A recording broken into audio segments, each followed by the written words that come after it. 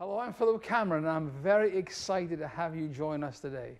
I believe this appointment is a God appointment. If you're an unsaved loved one, I want to see your family saved. Nobody in your family is outside of God's grasp. And I'm going to be sharing something that I believe will bless your heart. And also, you are going to see a miracle makeover. And this is mission work at the very cutting edge when our kids go into a home that was devastated by poverty. And the whole thing was transformed by the love of God and folks just like you. So welcome today. This is Daily Faith.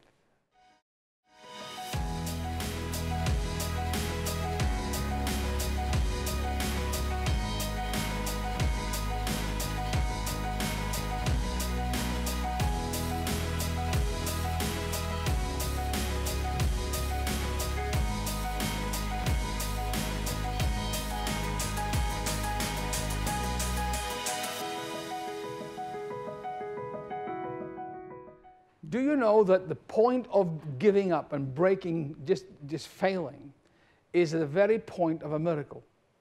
God's permanent address is wit's end corner.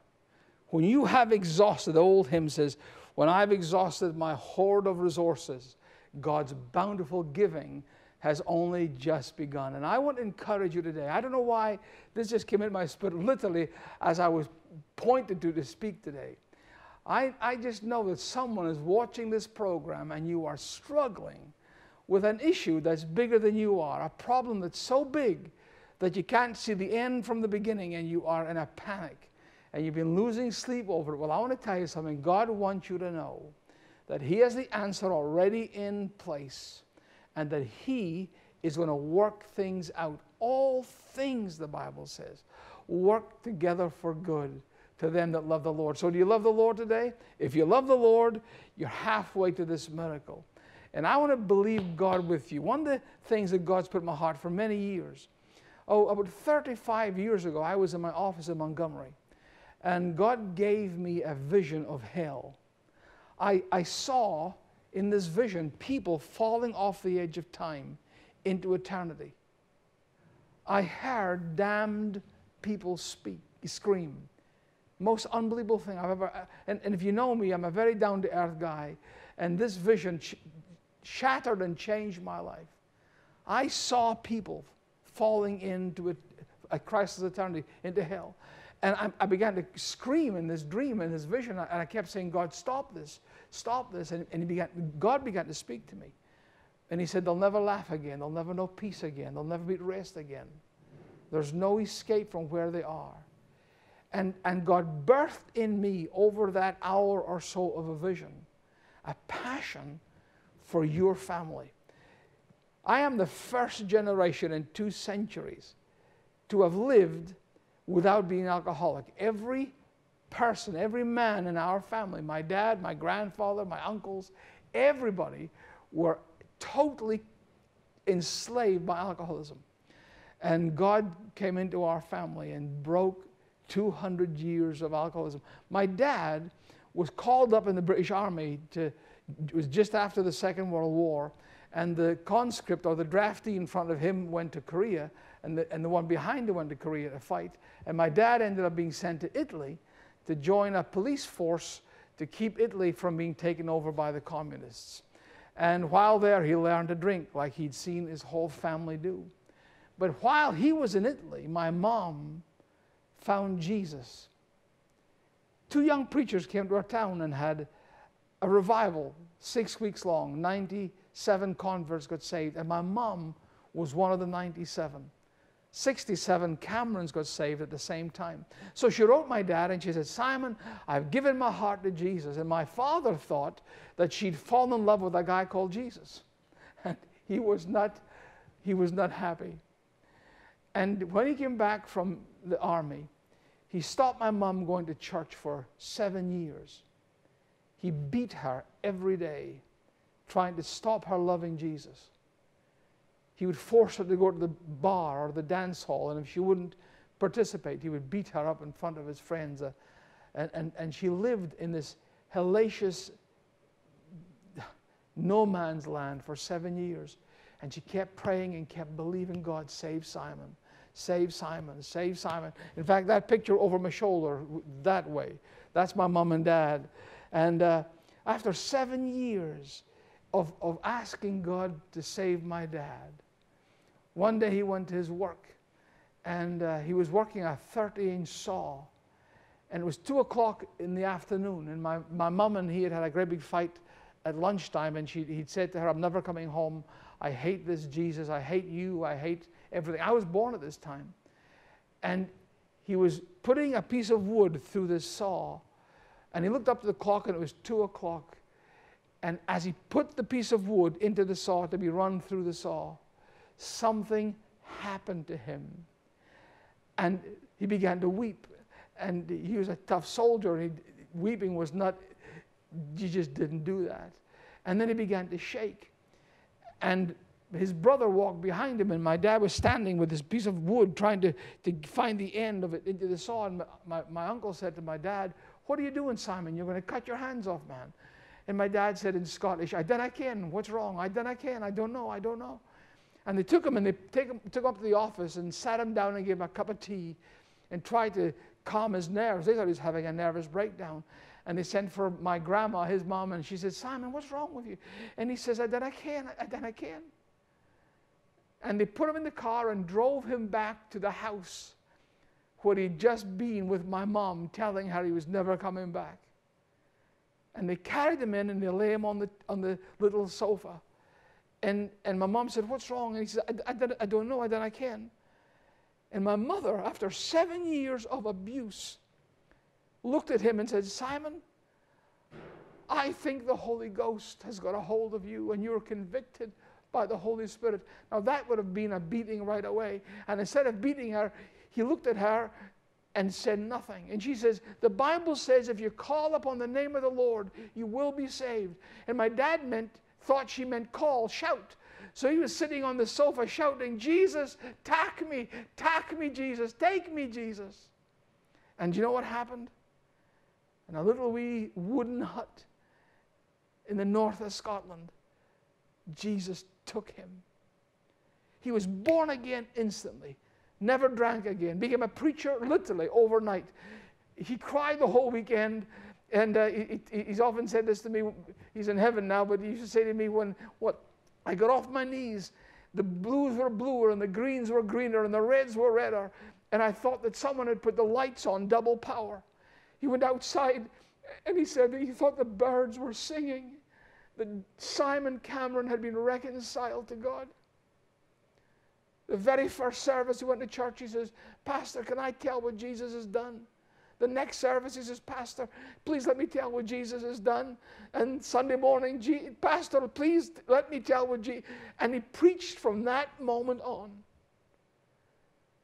And the Lord wants you to know that there's no one in your family that's beyond God's reach. There's no circumstance that you're in today that's beyond God's ability to save. And if God can save us, a bunch of drunks in the north of Scotland, He can save you and your family. It can happen for you. And I pray for you in the name of Jesus, that all the darkness and all the fears and all the doubts that's surrounding you right now, I come against it in the name of Jesus. And I claim a breakthrough in your home soon. And I just set myself in agreement with you for household salvation. Listen, I want to pray for you. We have an address, P.O. Box 242246, Montgomery, Alabama, 36124. Why don't you write me? I promise if you will send me the name of an unsaved loved one, I will hold that loved one in my hands and I will pray. You can go to philipdcameron.com as well, and you can send me a name, maybe your whole family. But I promise you, they will bring it to me, and I will lay hands on it, and I will believe God with you for a supernatural wave of salvation to come into your home. It can happen. If it can happen to the Camerons in the northeast of Scotland with no contact with the gospel, no one to pray for us. We had no idea who Jesus was, but He knew who we were, And grace found us. And if grace can find us, He can find your family too. I want to help you see a miracle take place in your life. I wrote a book a wee while ago telling the story of our family. You will not believe what God did. That part I just told you is just a tiny wee bit. And also in the back of this book is a teaching on how you can get your family saved. It is called Full House. And I urge you to order that book today. And let's start, you and I start a journey, a breakthrough journey of total household salvation in the name of Jesus. It's time. Watch this. Full House. It's time for household salvation. We'll help you see your unsaved loved ones in a totally different light. God has given Philip insight into God's promise of household salvation. Do you know that you have a covenant throughout Scripture that promises that your family are part of your eternal inheritance? Philip's family was bound in alcoholism for over 200 years. And through the miraculous story as told in Full House, Jesus saved the Camerons. And in the span of 6 weeks, 67 of the Cameron family were saved. This book will change your life. Order Full House today and believe with Philip to see what God will do in your family. To order, please visit www.philipdcameron.com or call 1-833-DAILY-FAITH or contact us by mail. Post Office Box 242246, Montgomery, Alabama 36124.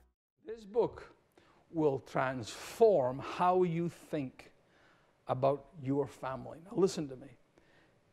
Your mind is the biggest obstacle to almost any part of your life, whether it's dieting or whether it's learning in school or whatever it is. Your mind is the biggest obstacle. This book, I promise you, will change your mind. It will help you see the possibility of your son getting saved and your daughter and your grandkids. And I poured my heart and soul into this thing. I laughed and cried as I told the story of the Camerons coming out of darkness, and you need to get this book. Write me today and we will be in touch with you. Apart from your family's salvation, God put in my heart years ago, over 30 years ago, my dad called me from Scotland and said, I want you to go to Romania. I says, where's Romania? He says, there are babies dying. And I says, I don't want to go to Romania. If that's what, no. And I put him off for a week, and he says, well, if you want to go, he was recovering from cancer surgery. And he said, well, if you want to go, I'll go by myself. And I said, oh, stop it. And I went. And that began an adventure that we are still living out today. And we see young folk that are being put on the street from orphanages in Eastern Europe, in a country called Moldova, and also in the Ukraine. And these kids are just thrown out, and they're used up to 30 times a day, 30 to 50 times a day actually. And then they last about 3.5 years, and then they're lost. And what we do in Moldova is we build homes for these kids, and we take them from the orphanage and we put them back in school, share the gospel with them. And the craziest thing happens in their lives. They turn from orphans.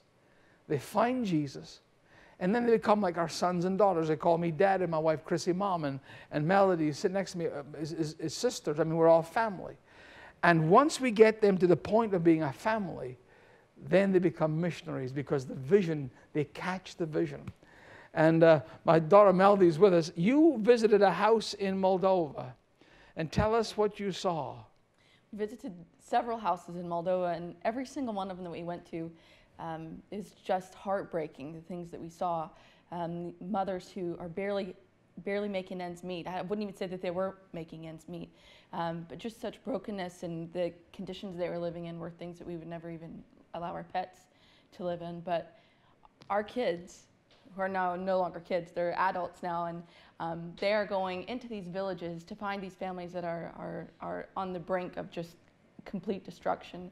And they're bringing help, whether that comes by food, wood to heat their homes in the winter, clothing. A lot of widows, yeah. Everything you can imagine. And the most exciting thing they do is extreme home makeovers. We've all watched those shows over the years. At some of these houses, the windows there are no windows in some of them, doors, and they're living in mud flooring. How cold is it? Oh, cold like, too cold. I don't even want to think about it. Like Alaska cold. Yes. And they completely turn these little homes around. And in a day, after we visited this house, they said we have to do something to help these families. The mother had already lost one of their children. Child services had taken them away because their situation was so dire. So one of our kids was in the orphanage already. Yes, and they said we have to do these. Our kids know what it's like to be without a mom or a dad, and they said we cannot allow their kids to be taken away. What can we do to make it better? So they came up with this plan to go back into this house within a day and turn the whole thing around. So it's pretty incredible. We've got video to show you so you guys can see exactly what they're doing and how they are changing lives, changing families on the other side of the world. So it's pretty exciting. If you guys want to take a look.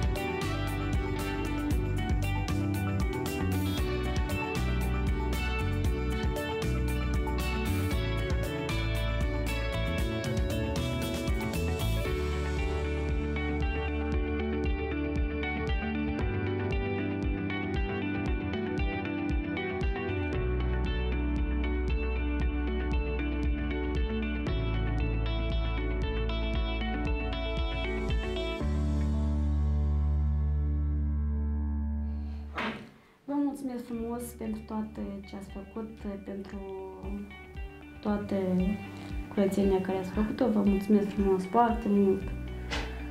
I just want to thank every one of you from the bottom of my heart, and I really appreciate everything you did for me and my kids. Nu pot să spun.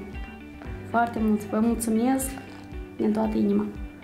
I have no more words to say how thankful and grateful I am for everything you've done for me. Thank you. Da? Nu m-am așteptat deloc. I didn't expect this at all, the change and everything from what it was and what it is now. So. Isn't that amazing? Isn't that just amazing? You're looking at a lady who has lost one of her kids to the orphanage and has 3 more about to be taken away. And a bunch of kids that were once orphans showed up at her door. She didn't know. Measured the windows, measured all the doors. You saw the guy putting in the plaster to put the doors in place. And in a day, saved a family from being broken up and orphans being created. And that's what the Orphans Hands do. We turn orphans into sons and daughters, and then sons and daughters into missionaries. And Mel was inside that house, and my wife Chrissy was there for Christmas time. And when my wife came back from Moldova, she couldn't even talk about all the fun stuff that happened. All she could say was, there's a family that's going to lose their kids if we don't do something. And we were so grateful. Friends like you, these miracles take place when someone like you says, I'll be a part of this miracle. And how we do this and how this whole thing works is very simple. You can change your life for $1 a day. Less than what you pay for a can of Coke. You can change a family like that. Our kids go to orphanages all the time and find girls and boys that are about to be put on the street when they're 16, lost forever. The trafficker comes up, offers them a fake job in Italy or wherever, and a wee girl gets in the back of a car and she's gone. And 30 to 50 times a day that girl is used. And they reckon that a lifespan is 3.5 years is all they live in that kind of life. And our family, my wife Chrissy and Melody and my son Andrew and my son Phil, all of our family are completely committed to being God's hand extended in these people's lives, in these horrendous circumstances. And we need help. We can only reach as far as you allow us to, and God speaks to folk to help us. And if you would like to be a part of this miracle, you can contact us at 833, not 88 or 800, 833 Daily Faith. If you just type out Daily Faith on your phone, there's a couple extra letters, but that's fine. That helps you remember it easily. 1833 Daily Faith. And just say to the person that picks up the phone, I'm watching Philip and Melody, and I want to be a part of this miracle. And your $1 a day will allow us to change the lives of so many. The girl that you saw at the end of that program, her name is Nadia. We chose her one time. We put windows in the largest orphanage in Moldova. And at the end of this experience, putting all these windows, the director asked me to come outside, and there was a metal bench, and there was 18 young girls sitting on the metal bench, all looking at me like puppies in a pet shop. And he said, they all must leave. I says, where are they going? He says, they're finished. I don't know, they're finished. I says, what do you mean they're finished? They were done, 16. They're given a few dollars and sent away. And I looked at Chris and my wife, and I said, how many can we take in? In the house we just finished had a computer room, and she says, well, if we take the computers out, we can put in 3 beds. And I says, Chrissy, are you telling me we can only take 3 of these kids? Her face turned, just drained of blood. She says, oh, that's all we can take. And I looked back, and I chose 3 girls out of that bench and lost the rest. Toughest thing I've ever done in my life. And Nadia, the girl with the baseball hat, she only has one hand, on her right hand, she only has a thumb, there's no fingers. She's handicapped, and she was brutalized all through her years in the orphanage. Had no hope. And today, Nadia is the head girl in Moldova, and she's in charge of what we do, and she's the one that finds all these miracle makeovers for us. Can you help us? Will you pray about giving $1 a day to change someone else's life? Mel, we've only got a couple of minutes left. What difference could we make in these lives if everyone watching were to say we can give $1 a day? It's hard to even imagine. I mean, Moldova is a small country.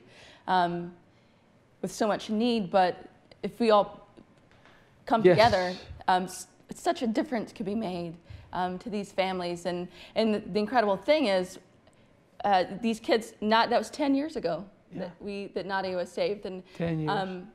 It's changing the future, not only of their lives, but also the nation of Moldova.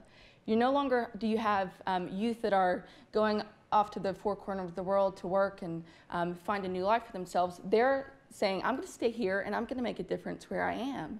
And they're changing other families. So it's not just the kids that we're keeping in our homes and saving. They're going out. That's what they're doing. Their entire country, telling them about the love of Jesus Christ. So as far as we're willing to give, and as much as we're willing to reach out, and Lord only knows the difference in the change that can be made. You can change a life for $1 a day. And I just urge you, Father, in Jesus' name, speak to every heart watching that a miracle today could happen that will allow us to be God's hand extended in the world we live in.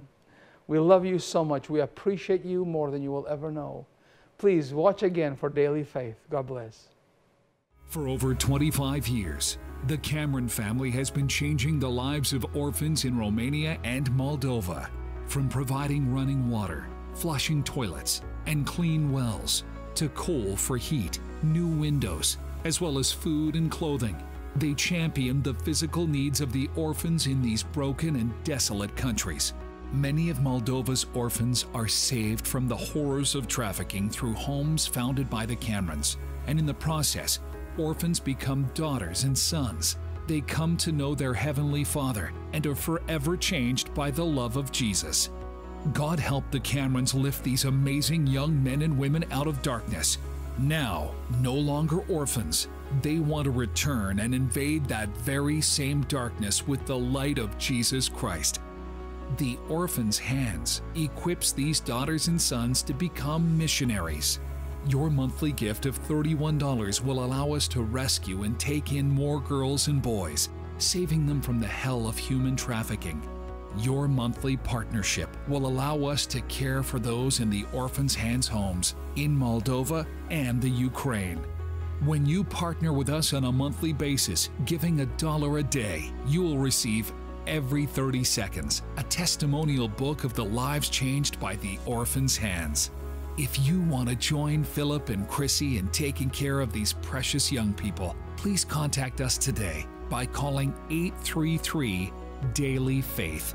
You can also give by going online to philipdcameron.com or by writing to Post Office Box 242246, Montgomery, Alabama 36124. So many lives depend on what we do. Thank you for loving the lost. Philip would love to hear from you. If there is a need for prayer in your life and you want him to pray for your unsaved loved ones, reach out to Philip at 833-DAILY-FAITH. We believe for great things for you. Contact him today. Daily Faith with Philip Cameron, the Orphans Hands, reserves the right to direct allocated funds to the greatest need.